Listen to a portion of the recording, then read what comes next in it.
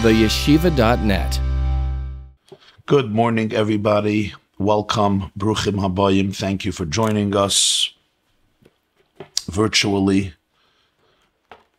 Today is Friday, Parshas Vayakhel-Pekudei, Chav Daled Adar Tovshin Pei, the 24th of Adar, 5780, March 20th, 2020. And I want to thank all of you for being here. We now have a special opportunity to ask questions. And I'm going to give you the number. You can just text your questions throughout the shiur. Please text all of your questions to 845-777-4707, 845-777-4707. Please text all your questions there. Feel free to add your name. And bli neder, I will take breaks during the class to address your questions. Okay, one question came in already. One question came in, so let me take that, and then we'll begin. Okay, everybody, feel free to text in your questions. You could write your name there. 845-777-4707. All these questions come right to me, and I can address them. Be'ezer Hashem. So here's the question. Good morning. This is Sarah Malka. I'm on your Facebook broadcasts. My question concerns your discussion. At the end of yesterday's class, you were discussing the Tzaddik Rebbe's comparisons of different stages of life to different animals. And he speaks about that the Medrash says in Koheles, in Ecclesiastes, that at some point when we get older, maybe the Zaydi age, the comparison was made to a monkey. A monkey imitates a human being. And the Tzaddik Rebbe said, because a person often gets older and starts imitating himself. He doesn't recreate himself.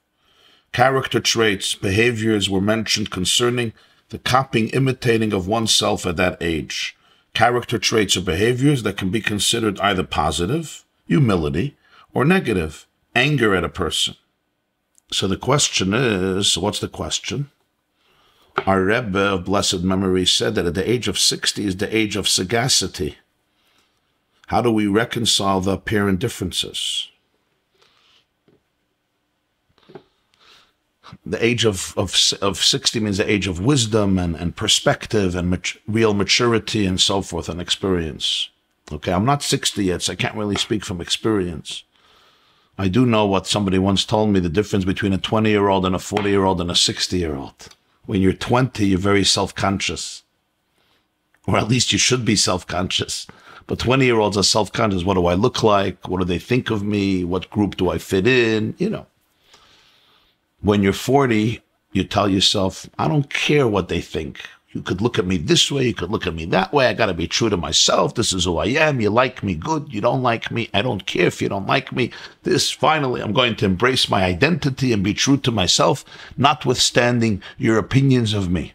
When you reach 60, you realize nobody was ever looking at you. But I don't see a contradiction here. The concept is that with age, there's an element of wisdom and an element of experience and an element of maturity. Ein chacham kabbalah nisayan. There's no wisdom like the experiences of life, like the trials and tribulations of life.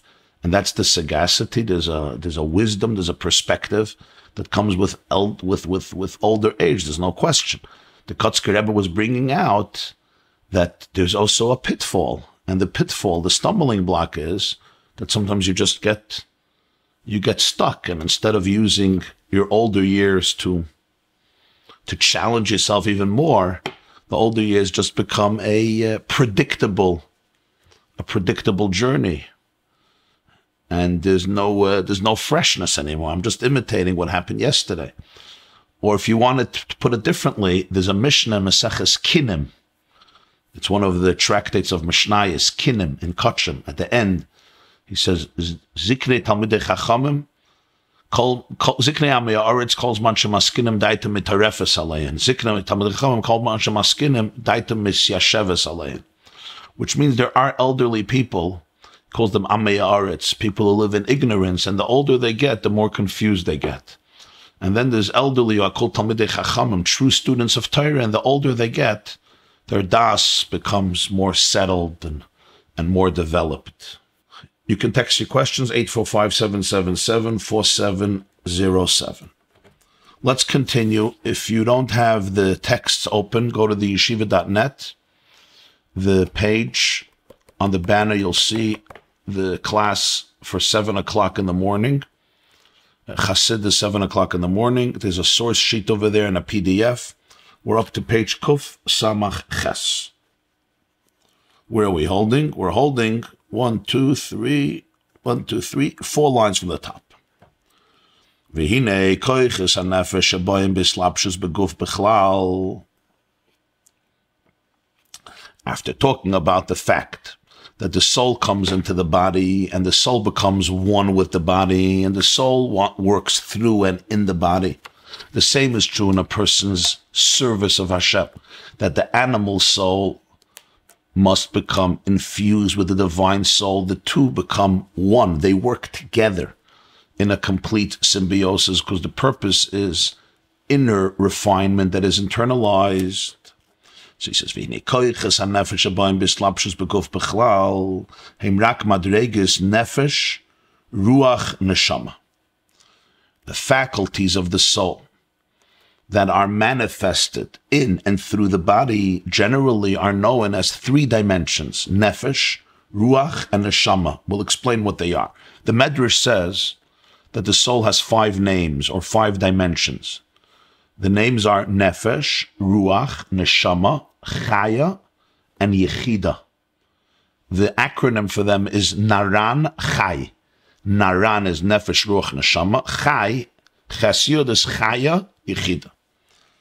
So he says the faculties of the soul, or the personality of the soul, which is manifested through the body, is usually the first 3. Nefesh, ruach, neshama. Shebehei madregis, the nefesh, ruach, neshama, chaya, yechida. Hinei chaya yechida he makifim shebeneshama she'enem mislapshim beguf. Uma shebayim bislapshus beguf zeh rak hagimel madregis the nefesh, ruach, neshama. The dimensions called chaya, yechida, which we will explain, are the makifim of the soul. Makifim, we learned many times, makifim of the soul means they are a much more powerful electricity and energy of the soul that encompasses the person, but it's not often felt in a conscious, internalized way. That's why it's called an makif. There's an pnimi. An pnimi is a light that is manifested and enclosed in a vessel because the vessel can contain it. An makif is an that surrounds the keli, like in a peripheral fashion, which is only a physical metaphor, but don't understand this geographically or spatially. Encompasses above means that the body can't always be a vessel to contain it and manifest it fully.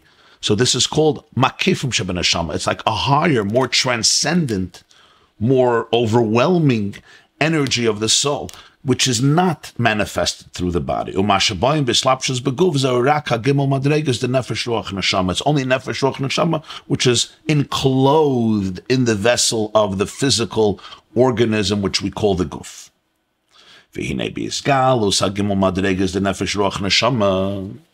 Even in the revelation of the 3 dimensions, nefesh, ruach, neshama, yesh b'zeh seder v'hadiragim l'mata l'mayla.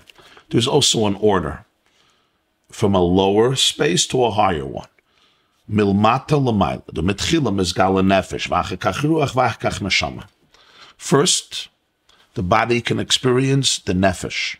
Later, the body can experience a higher state of consciousness called ruach. And yet later, the body can experience yet a higher state of consciousness called neshama. The kain who beklolos ha'avodah the kol hayom shu bizgalos gimel madregas the nefesh, ruach, neshama. This is also reflected in the general work of a person throughout the day, where it's not just in life. You have it in all of life. There's a stage of life which is more nefesh, and then ruach, and then neshama. But even every single day, there is a system, an order. The revelation of these three levels of nefesh, ruach, neshama, there's a seder, there's a hadraga, step after step. And this is reflected in the structure of davening. Shezeu masha'ad baruch sha'amar, hu b'bchinas haida'a, haidu l'Hashem. The first section of davening is associated with nefesh. It's the first thing in the morning. Sun rises, a Jew davens, or right before the sun rises. Depends if you daven terach's minyans, vasikin's minyan. I know some of you davened already. Some of you will daven later. But the davening is stages. The first stage of davening is, what's the first thing what Jew says when he wakes up in the morning? The first words, Moida ani lefanach. Moida means, I thank you. Moida also means, I submit, or I confess, or I acquiesce, or I surrender. Like Amoida, Moidim chachamim l'Rebbe Meir, we learned many times. And then we start davening. And how does davening begin? At least according to Nusach Sfard, according to Ashkenaz, you do it a little later. It begins with the words, Haidu la'adainoi kiru b'shmoi haidiu v'amim alilaisav. Which means, Haidu la'Hashem, give thanks to God, call out in his name, and notify, let it be known among all the nations, alilaisav, his great schemes and plans and strategies. Shiruloi, zamruloi, sichu, b'chol nefloisav. You guys remember these words? Sing to him. Play music to him. Speak about all of his wonders. His halalu b'shem katshay. Yismach leiv b'vakshe Hashem. The heart of somebody who searches for God is happy. Beautiful words, very beautiful words. That's how we open up davening. But the first word, Haidu l'Hashem. Haidu l'Hashem. That's extremely significant. I had a classmate in yeshiva. He was, in Yiddish you would say, durchgeweikt mit Chassidus. He was saturated with Chassidus. A very sensitive soul, very spiritual soul, like he got it. And we were once sitting at night in Beis Medrash in yeshiva, schmoozing. I don't know, I think it was 11 o'clock or 12 o'clock. And he said something. It left such an impression on me. He said, I can't wait till tomorrow morning. I said, what's happening tomorrow morning? You're winning the lottery? You're being expelled from yeshiva? What's happening tomorrow morning that you're so excited about? He said, I can't wait till tomorrow morning to be able to say, Heidu ladinoi kiru v'shmoi yediu v'amim alilaisav. It was such a rich experience of Yiddishkeit. Such a rich experience of a relationship. It starts Haidu. What's Haidu? So he says, Ad Baruch Sha'amar hu b'bchinas Haidah. Till you reach Baruch Sha'amar, you're still in a state of Haidah. Haidah means I'm moided to you. I surrender my opinion to your opinion. Two people have an argument, and you say, the Chachamim are moided to Rebbe Meir. I submit. I surrender. Haidu l'Hashem. That's the first stage of davening. Parallels, nefesh. Achakach, psukkah de zimra. Then, Baruch Sha'amar v'haya olam, now is a new stage of davening. It's related to Ruach. And then you have the blessings of Shema, after Baruch Hu, and you have Shemona Esra. Shezeu b'izgalus ha-nefesh, the gimel madregas, the nefesh ruach neshama. This structure of davening is reflecting the revelation of the three dimensions of the soul in an order, stage after stage. Nefesh, Haidu l'Hashem, Moida Ani, then there's Ruach, and then there's Neshama. We're going to explain.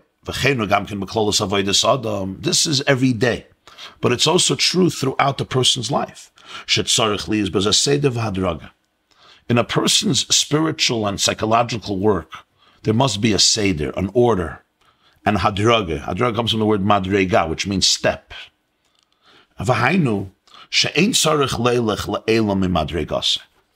A person must not run above his or her level, what you call it's above my pay grade. And he adds extraordinary words. She'ein tzarech lirtzois b'hamadrega ha'elyona ba'od shu shayech la'madrega ha'tachtona. A person should not want to touch the higher level when he's still in the lower level, because all it will do is frustrate him and confuse him. You have to be able to embrace where you are at every moment and understand that this journey is essential to your growth, because if you want to be somewhere else when you're here, you're not there and you're not here. Now, he doesn't mean a person should not be striving and constantly challenging himself. Of course, life is about growth. But the point is, there's an expression in Yiddish, don't grab angels. You see, many people, they're not honest about where they are. They read about high levels, and I'm there, I close my eyes, and I feel that I'm there. So they're not there, and they're not here. They're not here because they don't acknowledge that they're here, so they can't be here. And they're not there because they're not honestly there. They just want to delude themselves. So the Rebbe is telling us here, embrace the fact that there's a Seder Hadraga in life, and that's what's called a real person, a Pnimi. A Pnimi, there's a famous, the Rebbe Rashab would often speak about a Pnimi versus a Chitzen. A Chitzen is somebody who's an external person. A Pnimi is somebody who's an internalized person. He used to say in Yiddish, Wo is in Ganzen. Wherever he is, he's there wholesomely. He's there completely. He says, you shouldn't want a higher madrega. Learn from people, but don't emulate people. You have to really be able to be very honest and at peace with where you are right now, because this is where truth is, and this is where God is, and this is where you're going to touch the divine. Tomorrow, go up another step in the ladder. But today, this is the place. And he puts it, when I still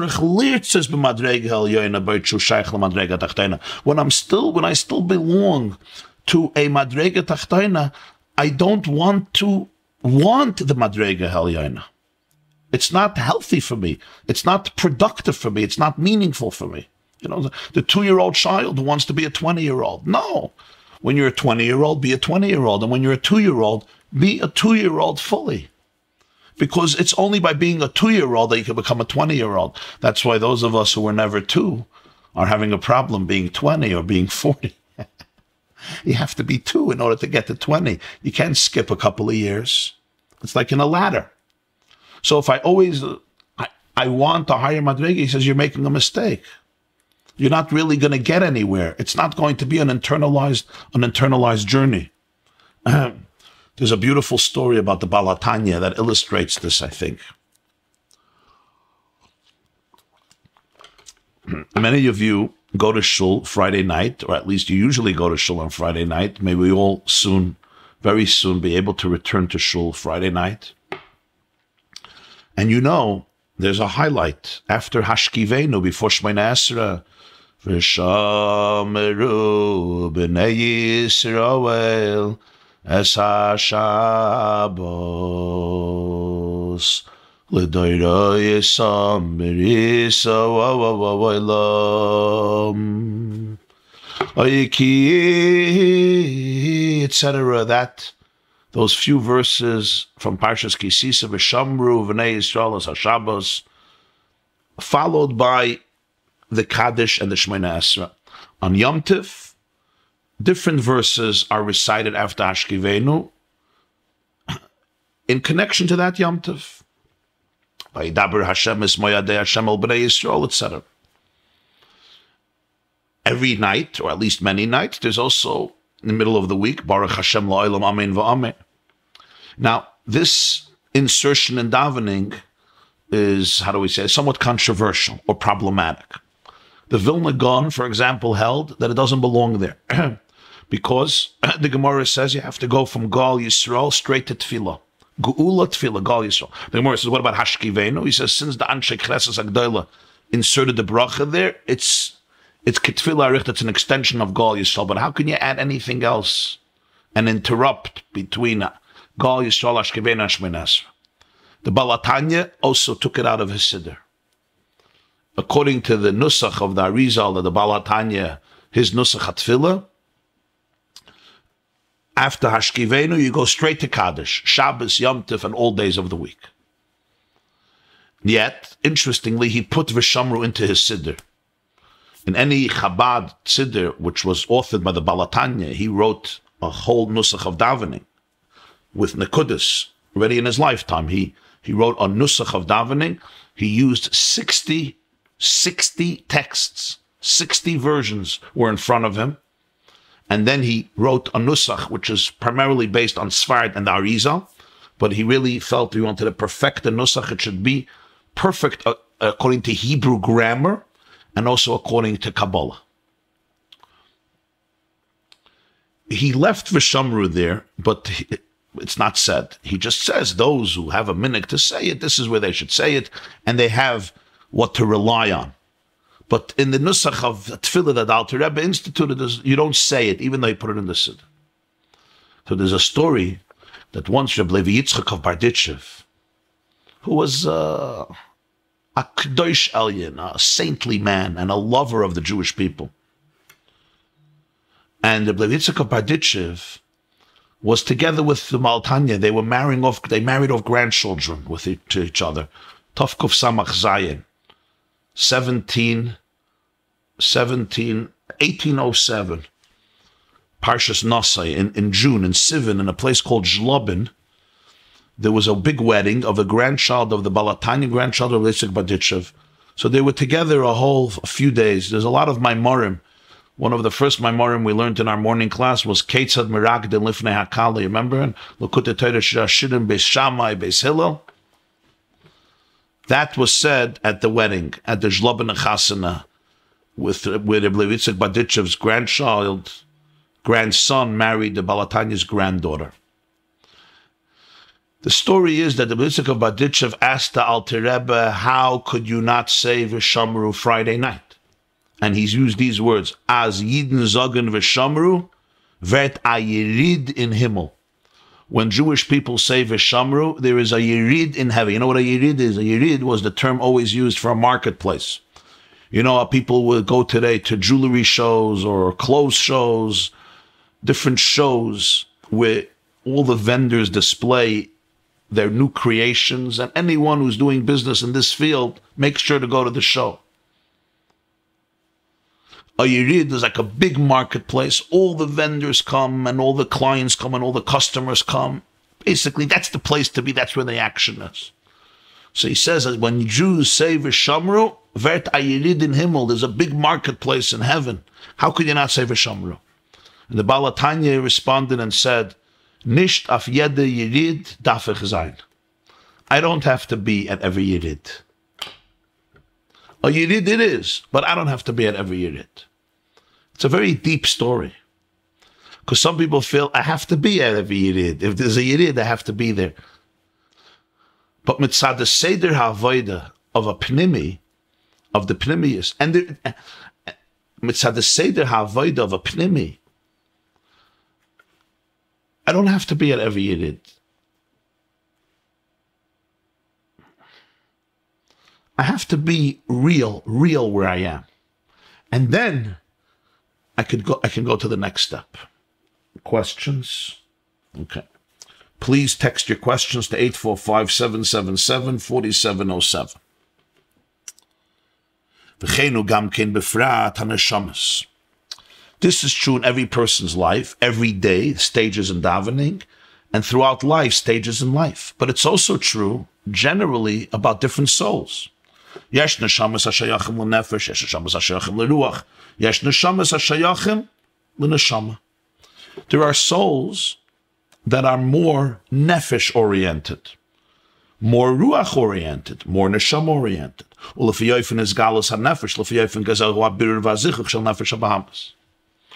And based on what type of nefesh is primarily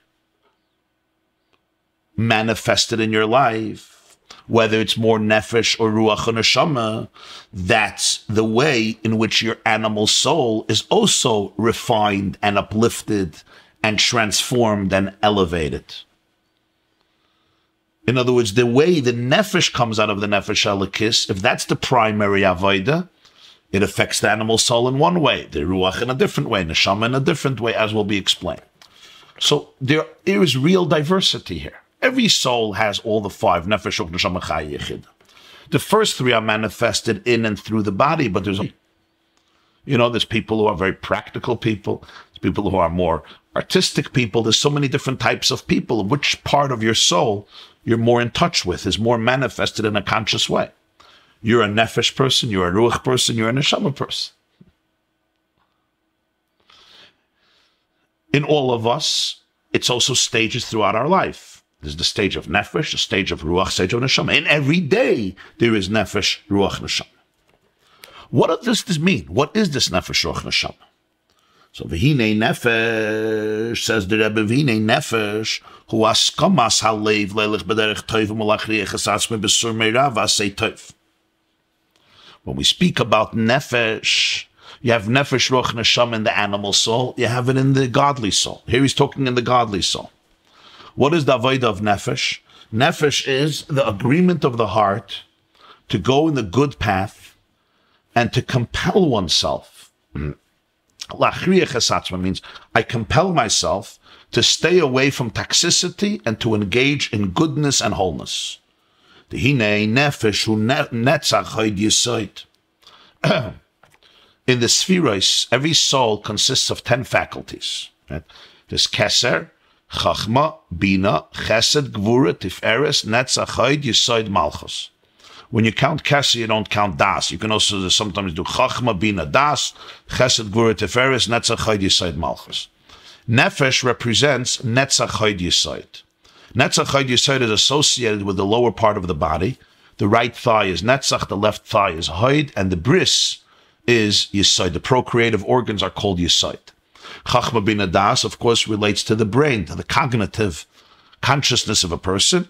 And chesed, gvura, teferes relates, chesed is the right arm, gvura is the left arm, teferes is the torso.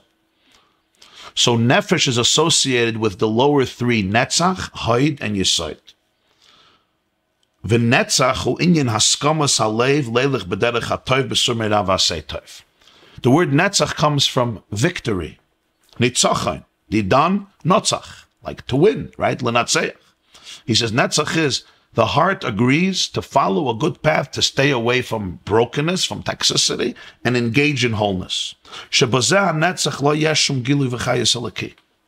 This netzach does not necessarily have any revelation of godliness or a vitality of godliness. The einza netzach mashabol acher avasha betfila she'az meir etzlei gilui er eliki ach lefi sheyev sheliyas ba'ava kol hayoyim al zeh hoysa heskem sheyelech b'chol hayoyim b'derech hatero mitzvus shebazeh heskem meir etzlei ktsas oir lefi sheheskem hazeh bo etzlei la'acher atfila Shebeis hatfila yemeir etzlei gilui umamela beheskem shel acher atfila shu roshim atfila gam sham yesh ktsas oir shezeu ma shenetzach anaf hachesed umeacher shemeir ktsas oir be'echrich sheyesh lo rotzim loze umamela re'ein ze ma shemachriach esatzmai v'hanetzach hamavur kan hakavona she'ein ze rak mitzad ha'echrich levat.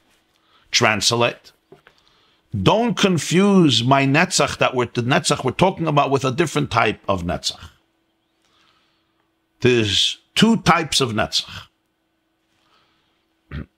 There is a netzach, he says, that follows a passionate davening.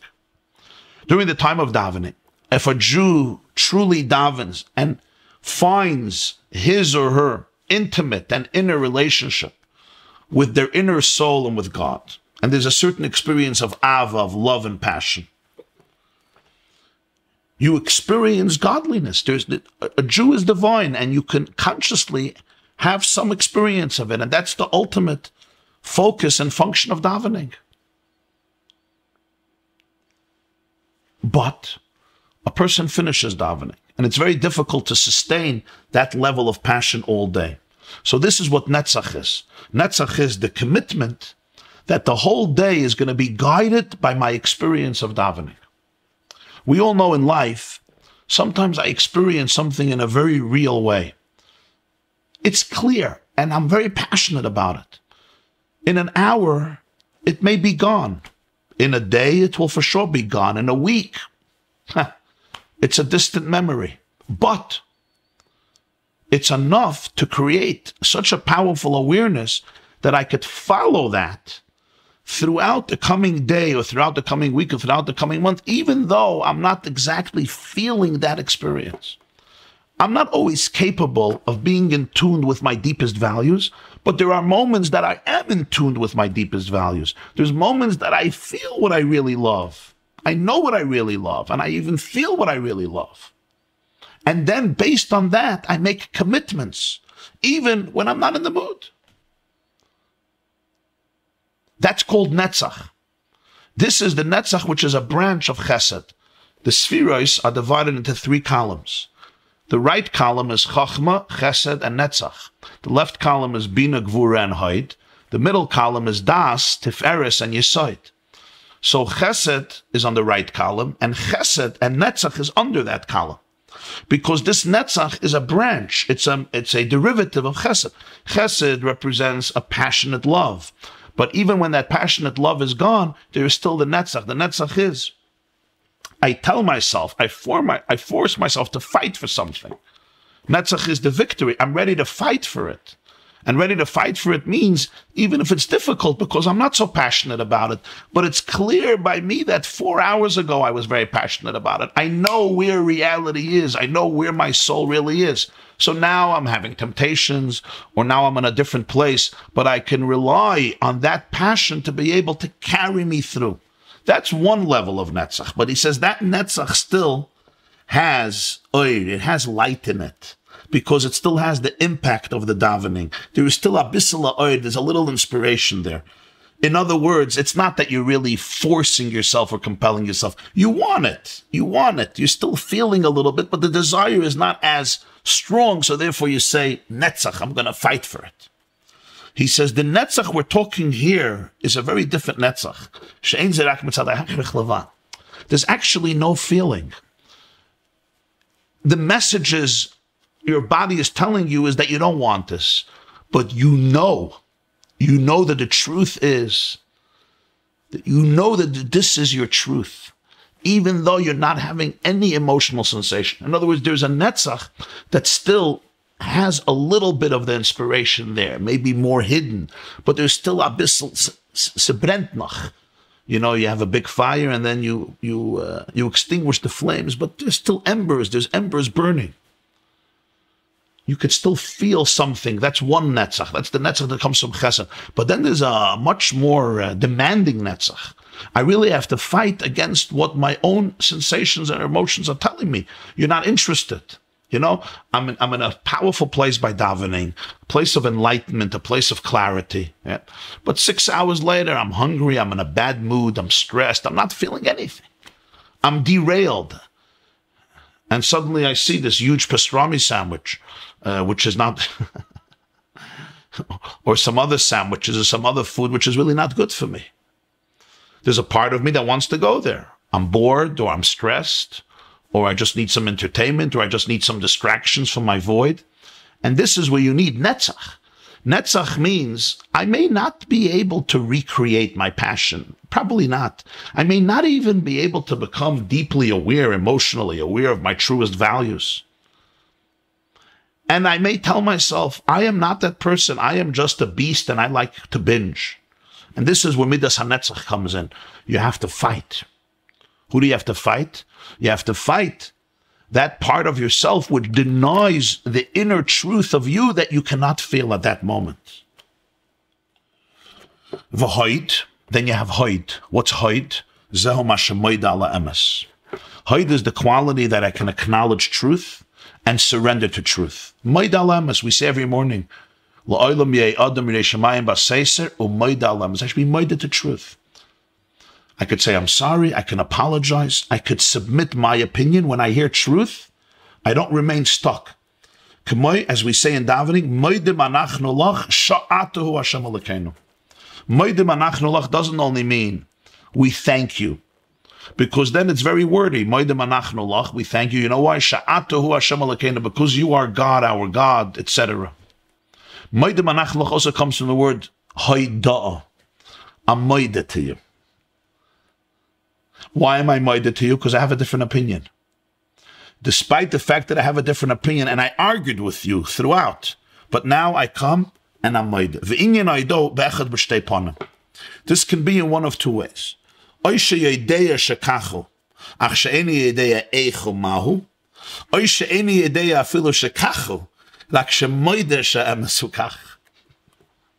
two types of being moide, of submitting, of surrendering my view to your view. One is, I know that what you're saying is right, but I don't know how it's right. How it's right and what exactly it is. Another way of moide is, I don't even know that it's so. I don't even know. But I'm moide that this is the truth. What I'm moide is that the truth is not by me. That's what I'm moide. So there's two types of Adar. One is, I know that this is the truth. I know it's the truth. That's already a higher level. Why is it called being moide? Because I still don't know eichu, mahu, how it is, what it is.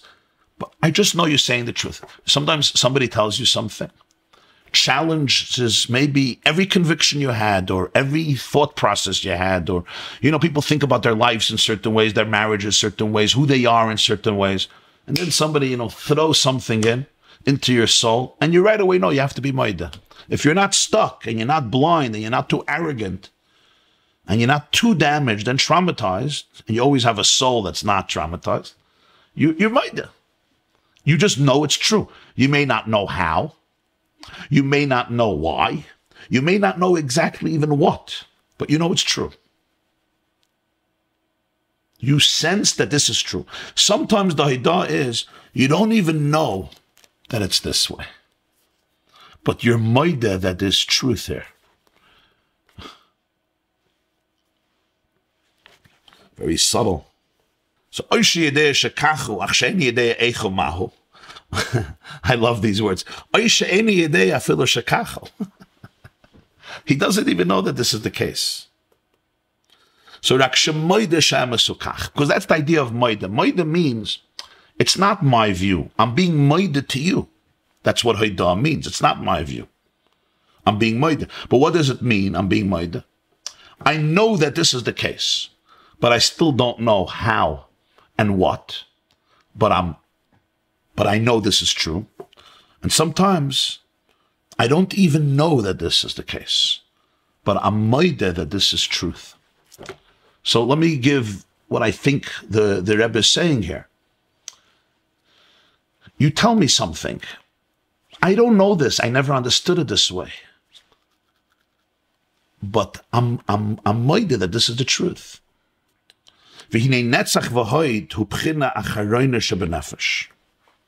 Netzach and Hoid are the, so to speak, the last or lowest dimension of the nefesh. They are essential to life.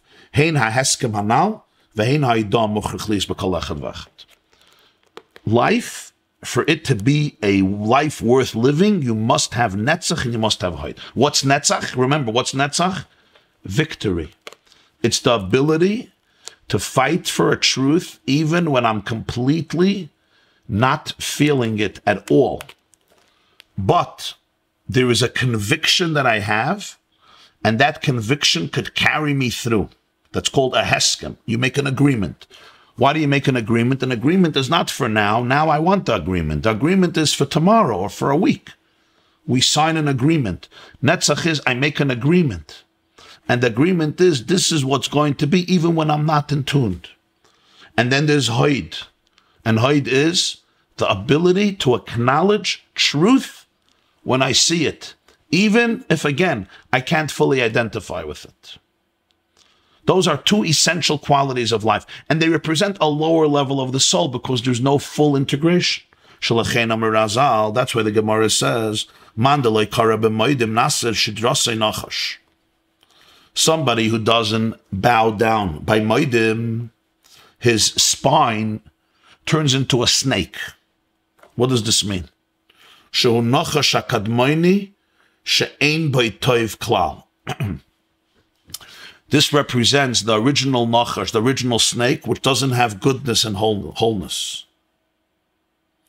What is the Rebbe saying here? The last step before turning into a nachash is moedim anachnu. A person needs at least the moedim. At least the moedim. If you're missing even the moedim, then the person can be overtaken by the nachash hakadmaini, by the primordial snake, by the snake of that we speak about in the genesis of history. I have to have at least moedim. What is moedim? Moedim doesn't mean that I can always identify emotionally and embrace a certain value system with passion. As we said, that's a higher level of consciousness. Netzach and Haid is a lower level of consciousness. It's a more primitive state of consciousness. But without that, you can't live a wholesome life. Because these are the qualities that guarantee your morality, your survival, you're living a healthy life, you're being in touch with who you really are, which means with God. So without that, life is dangerous if you don't have netzach and hayt. And that's what the Gemara says. If I can't kneel by moedim, if I can't bow down by moedim, if I don't at least have the moedim, the next step is nachash, I fall prey. What is moedim? Moedim doesn't mean I emotionally identify, but moedim means I have the ability to be moedah. Moedah means it's not my view. I know it's not my view. If it's my view, I'm not moedah. It's my view. Moedah is I'm being moedah to you. We're having an argument. And yet I have the ability to be moedah. What's the argument here? Spiritually, in my soul, there's a lot of different voices, a lot of arguments. But the fact that I know something is true, that's enough. I'm moedah to it. I'm moedah. There's different levels of moedah, as he said. Sometimes I know that it's true. I just don't know how and what, so it's easier to embrace. Sometimes I don't even know it's true. But I know that it's truth. I'm moedah that it's truth. I'm moedah. What does it mean I'm moedah that it's truth? It is. There's a certain inner sense. I can't say that I got it, but there's a certain inner sense that this is the emes, or at least I know that the emes is not by me. So that is haid in a person's life. Somebody asked a question here. How do I know which yirid to attend? Welcome, Mati. That's a wonderful question. How do you know which yirid to attend? To so many beautiful marketplaces. How do you know which yirid to attend? I would love to hear what the Chevra say about this, but I can't hear what you're saying. Maybe you'll text in your answers to this, 845-777-4707, 845-777-4707. Write down this number, because for the future classes, you can always text your questions, comments, and feedback to this number. I have to think about how to answer your question, because it's a very, very important question in life. I'm just going to say a few things that come to mind as I read your question, Reb Mordechai, or Reb Moti. I think there's a few qualifications. At least this is part of the answer. I don't know if it's the whole answer. It's not, obviously, but at least it's part of the answer. You want to be at a yirid where you can realize your full potential. A place where your full light and glory can be actualized. A yirid that embraces you. It helps you embrace you, and it helps to bring out the best in you. That's the type of yirid you want to be. You want to be in a place that truly brings out the best in you, without compromises.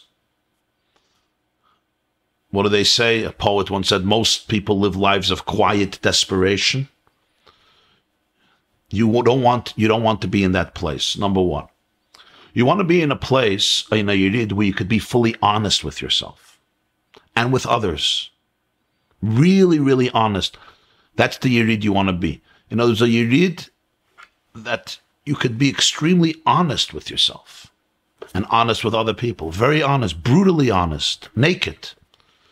The ability to be able to remove your garments, I mean, spiritually speaking, and be fully, fully open.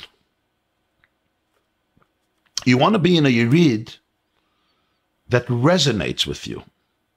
It resonates with you that you know this is a place of emes, a place of real truth. So you could put yourself into it with your heart and with your soul and with your full energy and with your full passion. You want to be in a Yerid that you can trust. You can trust the vendors, you can trust the clients. You want to be in a Yerid that respects where you are and yet helps you challenge yourself to go to the next step. And finally, you want to be in a Yerid where you don't have to amputate any part of yourself. You don't have to become mutilated emotionally, psychologically, spiritually. All the parts of your life have a place there, have a space there, a welcome there. And you want to have a Yerid where your soul could be on fire. Different levels of fires. We spoke about Netzach and Hoid. It's not always on fire. But where you feel this is the place that if your soul is ever on fire, this is where it could be on fire. So I don't know if I really answered your question. I just made your question a little more complicated. But I think these are some thoughts to ponder. Okay, Chevra, we're going to take a break here. And I want to wish you all my love and blessings. Stay healthy. A lichtige Shabbos, a gesunde Shabbos, a freiliche Shabbos. May you have an inspirational and meaningful quarantine Shabbos. I said last night in the Shir that Moshe Rabbeinu told the Jewish people before Yetzias Mitzrayim, "Va'atem lo yiseitzu ish mepesach boisei ad boiker." Don't leave the door of your home until morning. Don't leave the door of your home until a new dawn descends upon our planet and the coronavirus is curtailed. And when you remain in the door of your home, it can be a curse or a blessing. It depends how you see it. You can see it as moments of loneliness and solitariness. You're stuck. That's one form of remaining home. But there's another way, and that's Moshe Rabbeinu's menu or blueprint. He says, if you'll stay in the home, and you'll eat matzah, and you'll eat maror, and you'll eat the korban pesach, and you'll speak to your child, v'yigadet levincha, and you're going to have a chabura, and you'll dedicate this time to connection and relationship and intimacy, and healing past wounds, and allowing dysfunctionality to be examined and healed, and really bringing a family together, then being in that home is the basis of redemption. On the contrary, if I leave the door, if I open the door and I go out, Moshe says you have to know you have blood on your door. The door that opened up and allowed a virus to spread, even if it was unintentional, you may have blood on that door. So I say to you, V'atem le'seitzu ish mepesach beisei ad boiker. Stay healthy, have a beautiful, a meaningful Shabbos. It's going to be a very different Shabbos for many people. But whatever the Shabbos is an opportunity. This is how God wants us to celebrate the Shabbos. We celebrate it with tremendous passion and dignity and joy, even if our plans have been redefined. And may all of you stay healthy and have a beautiful Shabbos. May God bring a complete and speedy recovery to all those who need it, Jews, non-Jews, our world, our planet. And may the new dawn that descends upon our world and allows us to open our doors and emerge also be a dawn that brings a new exodus, a new geula. Thank you very much. Have a beautiful Shabbos and a wonderful Shabbos. Thank you for joining us. This Shir, 7 o'clock, will resume Be'ezer Hashem on Monday morning. Okay, please, Monday morning. Sunday, we will have a 4 p.m. children's program. Yesterday, on Thursday, we had a children's program at 4, live on the yeshiva.net. I thought it was fabulous because a lot of children texted in questions, and it was incredible to hear their questions. I would actually encourage you to watch or listen to the program on the yeshiva.net, a children's program. It's called Time for Hope. And yesterday in the afternoon, and I think we had 45 minutes or an hour of children's questions or so. Fascinating. It's important to hear what's on the minds of children. A 5-year-old was texting questions. A 6-year-old was texting questions. Fascinating questions about the corona and about other topics in life. You know, sometimes you see from these questions where so many children are at, and it's very educationally powerful. A few people answered Mati's question about the Yirid, so before we go, let me just read them. In response to the Yirid, you said this many times. It boils down to honesty within oneself. Often a question that helps me to get honest is, what do I benefit by hanging on to this? What do I need to give up to let go of this? This often being a non-truth. Okay, that's a very beautiful response. So this person is saying, I don't know who you are, but whoever you are, thank you. It boils down to being very honest with yourself. So this person asks themselves a question, you know, what do I benefit by hanging on to this institution, to this person, to this concept within me? What do I need to give up to let go of this? In other words, what am I really gaining? What is this giving me? What is this Yirid giving me? What is it? Social acceptance, shidduchim for my children? It's just very important to be honest with yourself. What am I benefiting? You know, we all hold on to things. Social conformity, certain habits, certain addictions, inside and outside. We hold on to it. What am I getting from it? And what do I need to give up to let go of this? Why am I scared to let go of this? Beautiful. Somebody else says, I liked your answer, but let me tell you my experience. And that is, I see it in the negative, meaning I don't have to run to every Yirid. I don't have to be a nash. I don't have to be a nasher. You know, there's a smorgasbord. You know, the people that go to every one. I also walk around the smorgasbord. I like to see it. But I have to nash from every single one. And it doesn't mean there's no good food at the other table. There may be wonderful, wonderful things, but I don't have to be there. I really don't have to be there. That very consciousness that I don't have to be everywhere will ultimately allow me to know where I have to be. That's a beautiful answer. In other words, becoming at peace, embracing the fact that I don't have to be at every Yirid, I don't have to nash from every delicious piece of food. Not because the food is not good. There may be wonderful, wonderful things that work for many, many people and are excellent and beautiful and wonderful. But I don't have to be at every Yirid, and I could really embrace that. I can breathe into that. I don't have to be there. That itself is so liberating and emancipating that with time, I'll already know where my Yirid is. The problem is when I feel that I have to nash from everywhere, I can't be anywhere. I'm at every Yirid, but I'm really nowhere. This comes from Rebbe Zriel Engel. Thank you, Rebbe Zriel. Thank you all. Have a wonderful, wonderful Shabbos. We're going to take now a 2-minute break, not more, and begin the Gemara. Bye-bye. This class is brought to you by the yeshiva.net. Please help us continue the classes. Make even a small contribution at www.theyeshiva.net/donate.